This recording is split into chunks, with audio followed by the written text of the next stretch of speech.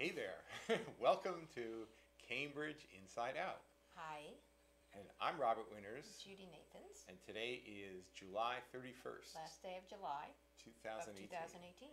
Yeah, and also the day after the one Summer and meeting. only Yeah. meeting of the Cambridge City Council for the Right. summer. Right. And as And we And there won't be another one really for quite a while, unless until it's about because mid-September. September 17th because of Jewish holidays and Yeah. Labor Day and Yeah. all that stuff. Yeah, and it was, and actually, I thought I'd bring the Oh my visual God. here. It's Truly is 1,001 pages. yeah, 1,001 pages. The meeting materials, right? So every city council had a little book, a big special binder that had this big stack in there. I think because there were a lot of committee reports that had stacked up and that they all had attachments Yeah, and stuff, so yeah. that's part So of it. yeah, the truth is, I've been at summer meetings where the number of resolutions was well in excess of 100. Resolutions? Resolutions, and there have been orders that were 40, 50 Because they wanted orders. to get everything in. Well, what happens is because there's no intervening meetings Right. since sometimes So it's mid-June all like pent up until actions. yeah. So people wrote an order and they go, well, we'll just put it on the agenda for the midsummer meeting, and There then should be a limit on another that week stuff. pass, another week pass, another Wow. week pass, and so you end up with a big stack of orders and resolutions, Yeah. and in this case here, committee reports and other matters as well. So it's not unusual that you would have a lot And of there were a lot items of of awaiting business. reports that came back from the city manager That's to get a right. chance, so that added to all Yeah, of it. yeah. But the thing is, in truth, though, the total number of city council orders and resolutions weren't that many. No, I think the it was total about was what, 30 resolutions, And what, 17 19 orders, 17 something like orders, that. yeah.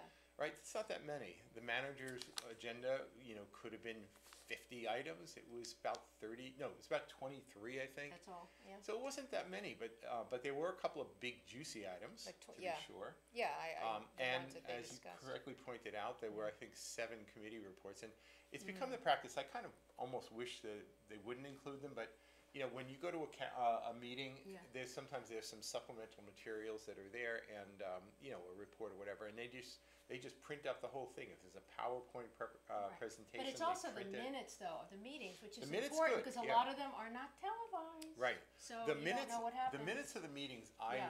I post complete every single time.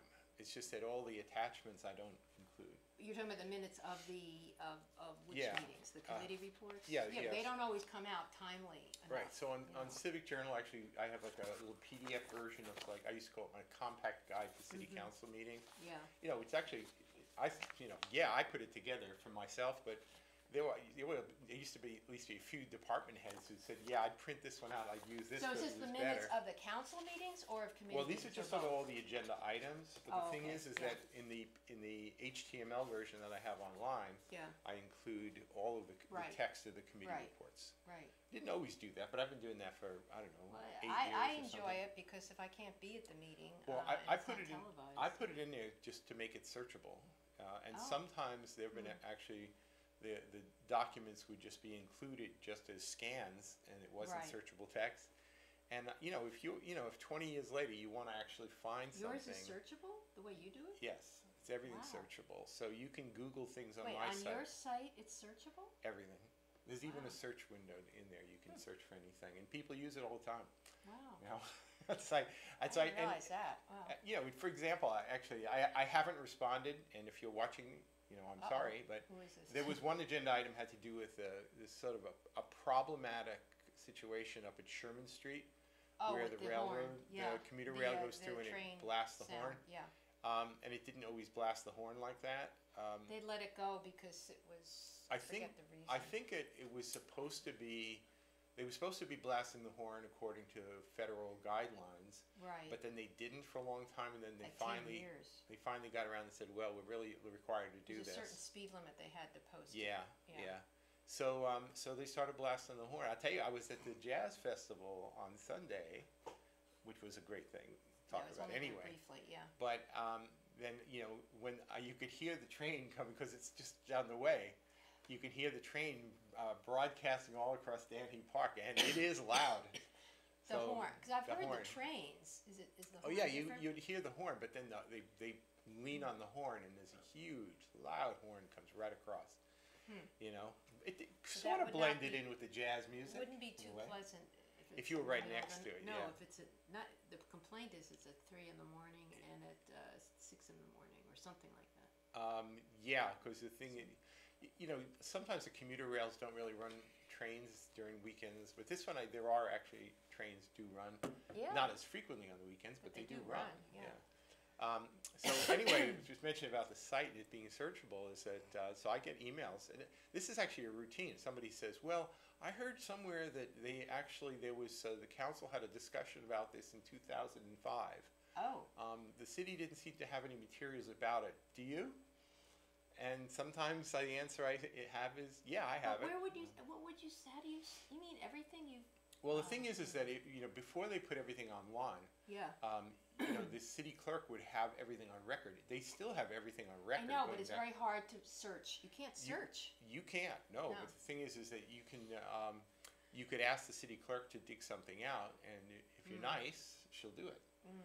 So you can get pretty much anything Yeah. that was ever done, Yeah, right? but it's not, you can't do it, well, you can, but you have to go through If a lot you of stuff. If you search, I did try not, to do that. not to be too critical here Yeah. of the city website, but they do have a search function on the city website, and if you search for something, which is reasonably narrow focus, it will give you A lot of 5,000 Right, hits right. in no particularly perfect order, Right, and then you could spend the weekend just trying to I find know, something. that happened to me. So it's not a very good search function at Yeah, all. no, At least I've never found it to be a very good I search agree. function. I actually, and this is true actually for a lot of websites, including the city websites, and actually some academic websites like MIT website and Harvard websites. Sometimes if there's a search function, best thing to do is leave the site, go back to Google, and Google it, and it'll find it quicker There we from go. outside than if you try and do it inside within Interesting. their own search Yeah. function. And that's Okay. sort of embarrassing, but Yeah. it's the way it is. I'll have to experiment on your Right. site. I Well, on didn't know mine, that. Yeah. it's actually it's Do you have, hardwired like, a into search Google. box It's a or Google something? search. It's a Google search. right within the site. So you can do website domain specific searches in Google. You just have to go site : and then put the domain. But name. how, goes beyond this. And mine does that automatically. But how do you, when you put these things in, how does it become searchable? Just the way you have put it in, coded it in or something? When or? you put something in as an HTML document, Oh, HTML, Right. okay. and nowadays actually even a PDF document, gonna as long say, as yeah. long as it's savable text as opposed to a scan. Yeah, The thing is that there are these spiders. that are there. No, they're spiders like Google, Bing, all these other very major search They're not engines. bots, they're spiders. They are bots, They're but they bots, call them okay. spiders because what they do is they drop into your site and then they follow a link to another document and then they follow every link they can It find does it in there. automatically. And they do it automatically. I will tell you when Microsoft Bing, if it's a time when they're spidering your site, which they do pretty frequently, they'll use up all the resources of your site because it's so extensive. All right, so you actually sometimes How have do you to know that? because you can check web statistics, and I've done that Wow. because there was some performance problems a few years ago, and I checked it out, and it turns out it was Microsoft. Was the one it was, I thought it was like a Oh my denial of service gosh. attack from some some This kid in is all Russia. making me very nervous because actually everything, because you don't But encrypt your site. No, but the thing is, the thing is that to have the capability to have something like Google just find everything in the Yeah. universe means that they have to be able to do this. Well, yeah. So just by default, any standard HTML document, you can actually say no robots. You can block them, You can? Yeah, you can do that. But they don't all respect the instructions because it's really more in Yeah. the nature of a request Sure. to not do that. You're not hiding anything. It's I'm not information hiding- that you want no, people I want to have everybody it. to find my stuff. The reason I keep it up there, kind of like as a gigantic archive, is so people can find stuff. Is it Google or Microsoft that's trying to digitize everything written? The Google Library of certainly, Congress or yeah. something? Yeah, Yeah. I think Google. Yeah, Whoa, they're doing Google okay. Books. Between you know. Google and Amazon. Yeah, Facebook, yeah. But yeah. Google and Amazon, it's our lives. Right. All right, so let's get back to, okay, so how did we get off on this tangent? Oh, because don't of the agenda, somebody asking about, Well, maybe it was why it was so big and Yeah, yeah. attachments and all that, and that we could search. That's Okay. right. So basically, There's one page for every Arabian Night. so what was some big takeaways from last night. It was basically the petition Yeah, I mean, and the process, yeah, right? there was some sort of major items, to be sure, that were on this agenda, right? Yes. But I'd have to say the biggest one was I've been calling it the Nakagawa-Brown petition. Nakagawa-Brown petition. Yeah, Well, and that's what it is. well, they call it the Brown petition because he was the first signer. Oh, okay. But because there was so much focus was on flooding in Alewife, Right. and that was Mike Nakagawa's big thing for years, long before it got all political. Oh, He was a sincerely interested person was- about okay. overland flooding and building in the floodplain. You know? Yeah. So so by my choice, I wanted to put his name Yeah. up the top line Okay. there because I thought that's kind of the sincere starting point.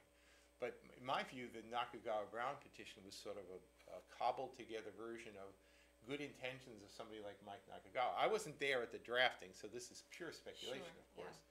And then the sort of what I would characterize as kind of a Fresh Pond Residents Alliance type of ethos about stop the development. We don't like traffic on Fresh Pond Parkway, right? So they sort of pulled this all together. Remember, we talked about it before. There was originally going to be this petition that was supposed to be filed in early April called the Pause Petition that was all about putting a moratorium on development. And then But basically around that area or any floodplain area. But the Pause petition Yeah. got hammered even before it got Yeah. filed, so it never got filed. And then a week or so later, Nakagawa-Brown This petition came out, comes okay. in. So, Which affects the whole city. Which is, yeah. I So think, I thought the that was difference, yeah. that I think was the fatal flaw That it in their tried to strategy. encompass Well, old buildings, new, everything, right? yeah. So Nakagawa-Brown was all about. They call it what some people were calling it the climate safety petition, but Or the green factors part of it. I don't know. All This is like sales pitch, though, right? Yeah. So, and they were trying to say like, well, we're doing this because we have to protect future generations, and and if 500-year flood. right. So if you build things here like so, then one day people are going to be somehow unsafe or whatever, and from the get-go, I thought, well, you can't really get the financing to build, if anything, really, Yeah. if the bank or the financiers feel that the project is going to be laid waste 5 years later, or 10 years later, 15 years later. So therefore, there's already something. I think, and actually, I've heard the city engineers and even John Bolduc from the climate Right. preparedness Yeah. people of the city say, if these major effects of overland flooding or storm surges or whatever come to pass, and I imagine many of them will, Yeah. that's not happening tomorrow, and the lifetime of some buildings is not meant to be, or they don't anticipate them to be 200-year buildings. So yeah, is it possible that 50 years from now there'll be a building that has the seashore lapping at the front door? Well, It could happen. But some of those new buildings, have they been built with any of the new Actually, guidelines? That's what I'm That's confused by. actually, that was part of the discussion last night. Yeah. The truth is that the planning board and the community development staff, to whatever degree you need to get a special permit, and almost all these projects need that, you have to meet a lot of strict guidelines. And Owen O'Riordan from the Public Works Department and Kathy Watkins, city engineer, they're going to say, well, where's your compensatory flood storage? Is the building of this building going to make flood conditions better than they were before you built the building? That's the standard they maintain. So the notion that somehow the city is doing nothing, which is what some people Or were not fast suggesting. enough. Or not fast enough. That seemed to be the message, is it's not urgent enough, and Right, but then I don't know. I guess I'm just well, they a come moderate. in. They come in with a petition that Yeah. where their standards are based on 500-year floodplains, Yeah. which basically put me on the map, which is I had never seen that done before. I'd be gone So probably. I'm right off you the know, Charles River. so I think Yeah. even the people who really know about this, with the climate preparedness people, thought that was a bit of an overreach. I don't know if they said that explicitly, but I think that was the sense. And the planning board absolutely thought it was an would overreach. impact too many buildings. I mean, there's some really good ideas in it, and I think that's. So yeah, If nothing else, it's inform people of what is possible or what we should be doing, and maybe to put a little more of an urgency under things, but not to. It's like it seemed to be saying the city isn't doing enough. I wouldn't say it's it doing nothing. But I would actually Yeah. make the point that there are some people who are choosing to be so zealous about this that no matter what you came back with, and no Yeah. matter what the city would say, they'd be saying it's not enough. So you Well, would never be able to satisfy them. Yeah, So- it's like we have to be extreme in order to get anything Yeah. done. So- Which seems to be the politics of the day. Let's first anyway. say what actually Yeah. happened last night. Okay, so Boy, so the let thing me is say it, because I was watching it's it, a little and boy, it was confusing. confusing. all right. So this petition I think arrived. Was it in April or May or something I like don't that, right? Okay, and it had one pass at the planning board, which only makes recommendations. There's nothing the planning board says as far as zoning recommendations are binding. All right, special Okay. permit's another thing, but zoning recommendations just recommendations, right? And they got almost unanimous disapproval, and in fact, the planning board report was part of this agenda. Right. Okay, It was agenda item 21. That's what Right. a lot of people are. right. So that's the planning board report. But in addition, the city council's ordinance committee had also had one hearing A on very this. long meeting. I watched that. Right. 5.5 hours. And so the matter is still in committee technically, but the thing is the ordinance committee report came back, with a report on what's going on. Now, what that meant, and in the, at both the Wait, planning board and Yeah, the what was ordinance. the BZA part of it? I didn't get that. Wasn't there a rule about the BZA said they couldn't rule on anything because there was no action taken yet? That's has to do specifically Oh. with the Millers Oh, Rivers the Millers, right, Apartments, okay, that's, right? you can So, bring that up. Yeah. so, though I think it was a little too overly focused on this one project, the Millers Rivers Right. renovations, which is Yeah. a Cambridge Housing Authority building that is long past overdue for Right. renovations. And they were afraid their financing and whatever would be jeopardized That's by right. this petition. Right, because as they say, when you go Even get if a it's in building permit process, and there's yeah. a zoning petition pending, you get a little asterisk on your, saying you proceed at your own risk. At risk, right. And then the banks, the financiers, they see that and they go, oh, this is at risk? No, well, no, thank you. Right, so they say, no, thank you, and it's that Yeah. simple. In fact, Yeah. I would make the case that some of the banks, some of the financiers, it's not even a matter of choice.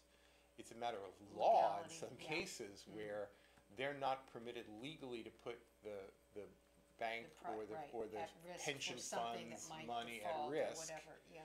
All right, any more than a bank can give you a mortgage today Mm-hmm. if you don't meet certain rigid criteria to qualify. Mm. Right? There was a time you could, but not today. Mm. Right? So anyway, so the city council had a range of things that they could have done. All right, one thing they could have done is just said, the hell with it. We'll just keep it in committee and we'll see you later. Right? They could have.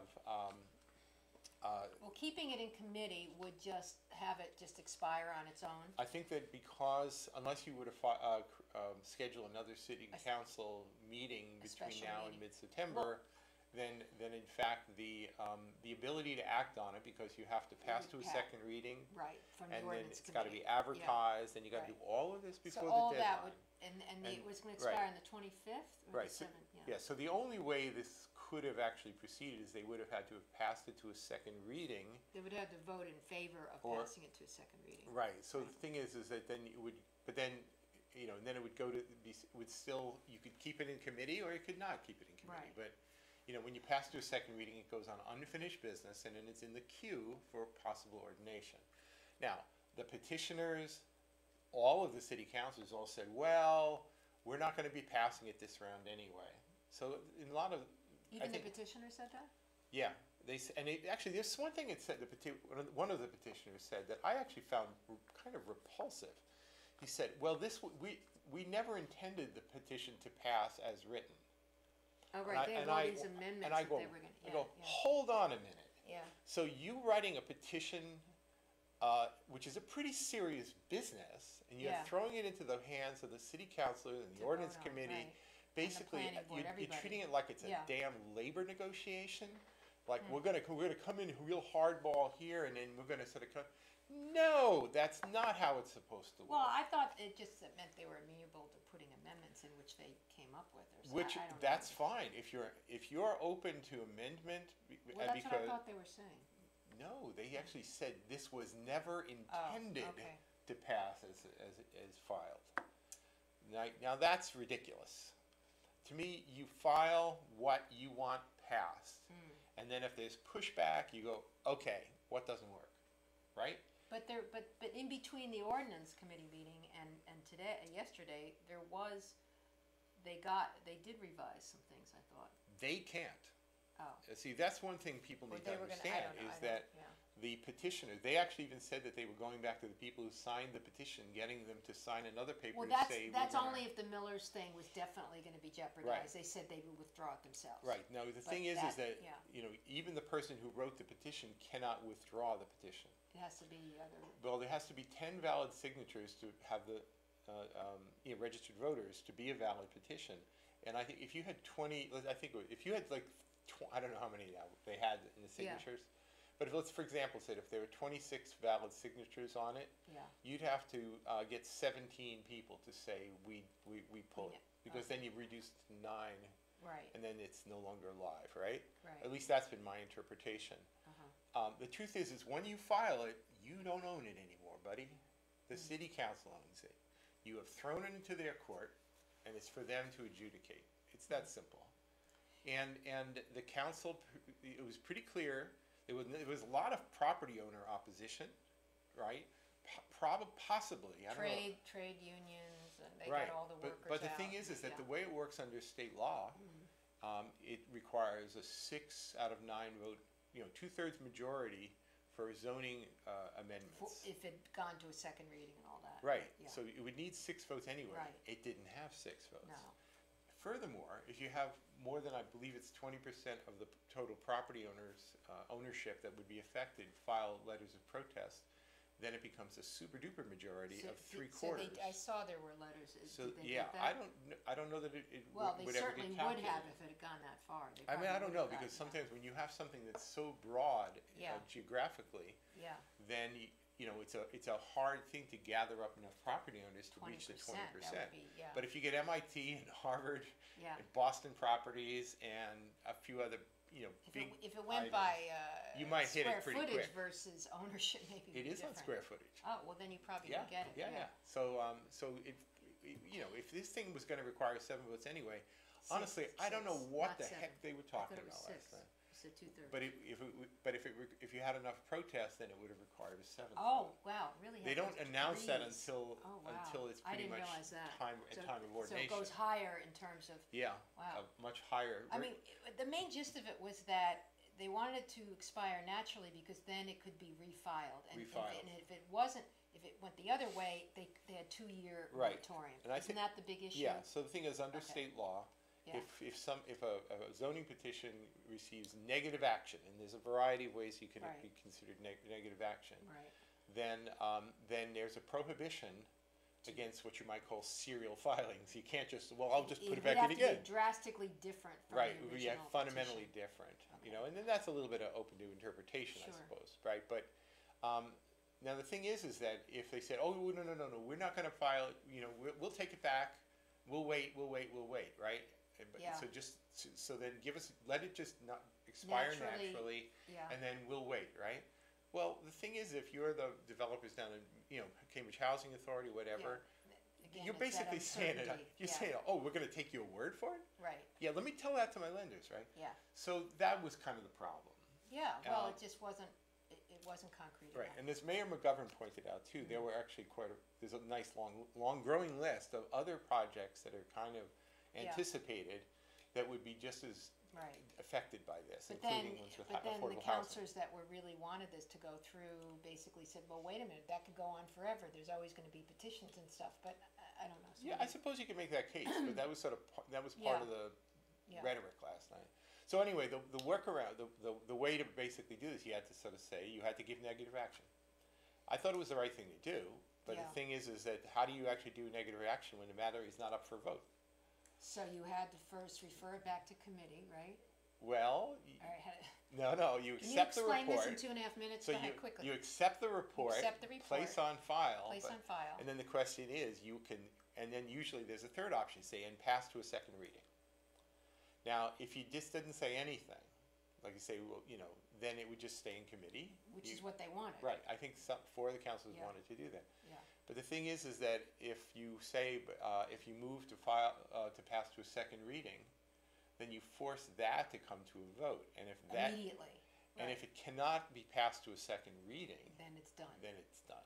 And that's really where they had And to it's get done, to last done. night, right? Right. So that's how they get to. So that's what happened. So there were. How did they have to get a vote to get it to vote on a second reading? Had Tim Toomey not made a motion to pass to a second reading, literally hoping the same would not prevail, in fact, then it would have just stayed in committee. I see. So Right. a counselor can bring up the. He made the motion. He made the motion. He made the motion, and there were 5 votes to say no to Right. that. Right. So it got negative action. Yeah. It's dead in the Yeah. water. Yeah. Right? Now some people are saying like, oh my gosh, my God, now we can't talk about it for 2 years. Well, that's crap. There's the This- cities this- talking about Envision Cambridge is Yeah. doing it. The Climate Action Group is doing it. Yeah. You know, there are all sorts of other things activities that are going on here within the Community Development Department. Yep. This is not dead in the water. It's just that the petition is dead in the water. Can someone else, not them, file something similar and still be counted as different? I think that would be viewed as Just trying to get around the. trying to work around. Yeah. So I think the answer to that is no. I mean, you'd have to ask the city solicitor for sure, but I think the answer would be no. So I don't think this is a bad outcome. I mean, the thing No. is that Got people's attention. it got people's attention, and it was an order from the same counselor to me. Yeah, that was a pretty good order. To have the Yeah. mayor form a task force that basically really is going look to take at all all of these the issues. Right, what's essential doable, what items isn't, here, yeah. having to do with climate resiliency. I thought that was a really nice and suggestion. Yeah. and then move on from Yep. there and just do it outside of the confines of this Yes. petition. It was a great move, actually. Yeah, so. I thank goodness. I'm glad. It wasn't the only thing that happened, so we'll talk about that Yes. in a few See you in the another next minute half. or so here. All right.